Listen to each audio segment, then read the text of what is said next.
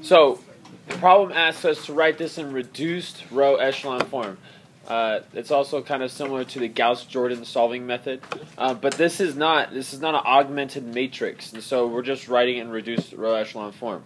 Now, if you wanted to write it in reduced row echelon form, you first need to write it in row echelon form. And row echelon form would have a 1 there, a 1 there, a 1 there, a 0 there, a 0 there, and a 0 there. That would be in row echelon form. Done. Once you do that, then you can write it in row echelon form, or reduced row echelon form, which becomes a lot easier once it's in row echelon form. So let's get busy here. Now you want to try to do the things that would be the easiest. My strategy is to go with column 1 first, make that a 1, and make this a 0, make this a 0. That's my strategy. I work by columns. Now, to make this top left number 1, I see this one right here, and it's already almost 1. So what I'm going to do is I'm going to switch the rows. I'm going to switch row 1 with row 2, just because this one's already like a 1, right? It's already a 1, and that's just me. You know, you can do it a different way. There's not only one way to do this. So when I do that, I have -1, 0, and -4 up top, and this is going to be a 3, 3, 3. Did I copy that right? Yeah, I did copy that right. That's another thing is make sure you guys are copying all the numbers right, because it's so frustrating to forget a negative on one number and then realize at the end after you write a bunch of operations. Okay, now the quick row operations are just like taking row 1 and multiplying it by -1. And I'm doing that so that this is a positive 1. So this would be a positive, the 0 doesn't change, and that would be a positive 4. Okay, so now I have my positive 1 right there. Yay. Okay, next thing, I want to put zeros for this 3 right here, and I want this 2 to be a 0. I'm going to do those operations both at the same time, but I'll do different colors to try to help see it. So we have, we're going to take the first row, and we're going to multiply it by -3. And then I'm going to add it to the second row. That'll make that 3 a 0. So if I add that to row 2, that'll be my new row 2. And then let's do for the third row, to get rid of this 2, to make that 2 a 0, I'm going to take the first row, multiply it by -2, and then add that to R3, to row 3. Alright, so let's write our new one. Now I already did this red one, so I don't have to do that. I don't have to worry about that. Okay, the top row stays the same, so it's 1, 0, 4.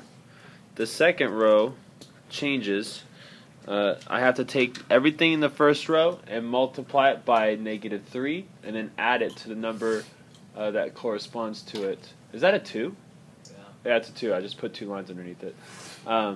Okay, so 1 times -3 is -3. Add that to that, you get 0.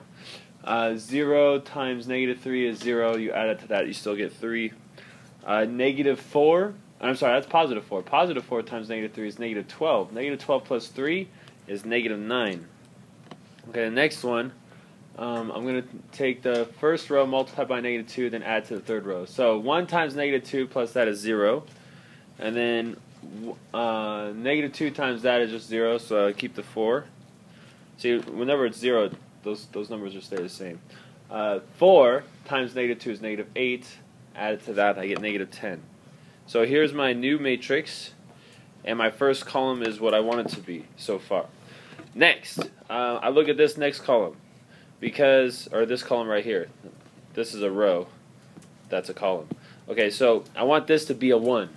I don't really care about this number right now. I'm trying to make it in the row echelon first. How do I make that into a 1? Yeah, divide by 3. Okay, so okay, I'll write this out. We got 1/3 times row 2. Okay, so that's going to be our new row. Let's write everything that's not changing. We have 1, 0, 4, and I'm writing extra to help you guys understand. When you start getting really good, you start doing multiple row operations at the same time, but here we're only going to do 1. So we multiply everything in this row by 1/3. 1/3 times 0 is 0. 1/3 times 3 is 1. 1/3 times -9 is -3. Okay, my math is good, right? We're good? So far, so good. So now I have a 1, 0, 0, yay, and a 1 right there. Cool.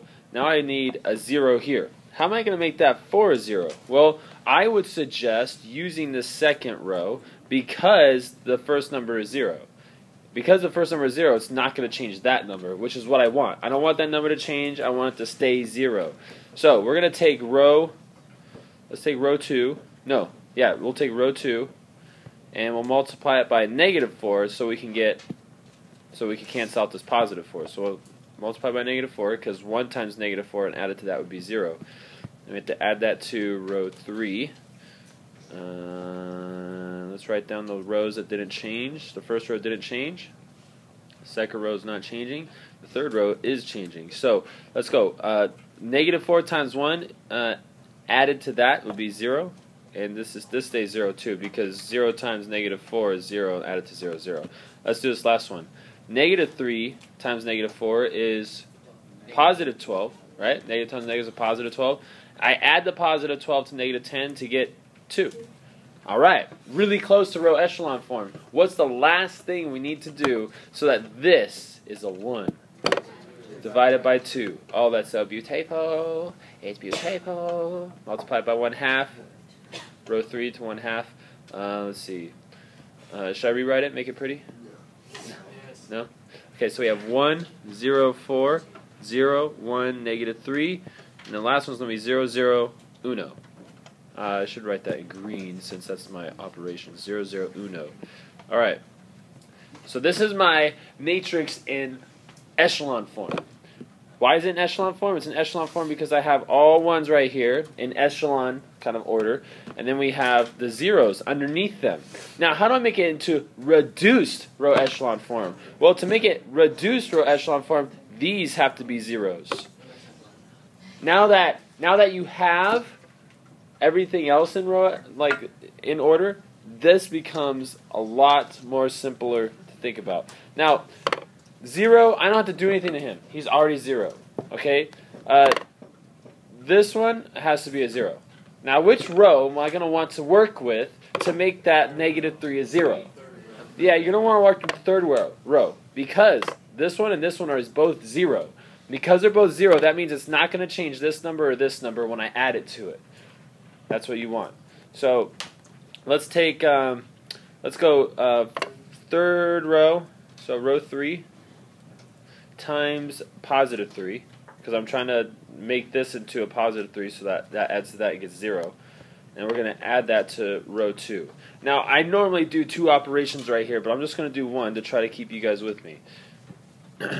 So my top row is 1, 0, 4. My last row is 0, 0, 1. My middle row is the one that changes, row 2. That one's going to take, well, the zeros don't change anything, so I'm just going to write 0, 1. And I keep the 0 and the 1 right there because those zeros don't change anything. 1 times positive 3, then add it to the -3 is going to be 0. Alright, we just have to worry about one more number. This guy right here.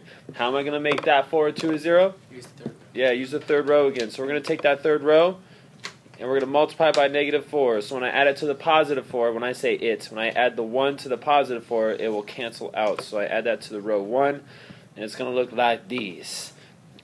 It's going to look like this. See, the second row stays the same. Last row stays the same. The top row is the one that's going to change. Now, these two numbers don't change because we have zeros right here. So I'm just going to write 0, 0. No, sorry, 1, 0. And then the last one, 1 times -4 and added to the 4 is going to be 0. Boom. This is reduced row echelon form. Now this one worked out pretty. Not all of them worked out pretty. The next one we're going to do doesn't work out pretty. So this right here is reduced row echelon form. When you have augmented matrices, or when you're solving an augmented matrix using Gauss-Jordan method, you're trying to get this. This right here is just row echelon form. That is not reduced row echelon form. Now, if you got an augmented matrix to look like this, you can solve it. You could just rewrite it in a system of equations, as a system of equations, and you could solve it. If you wrote it like this, then you already have your answer. Let me show you, for example. Here is an augmented matrix, right here. You see this part right here? This part was solved by using the Gauss-Jordan method, writing it in reduced row echelon form. This is solved. It's done.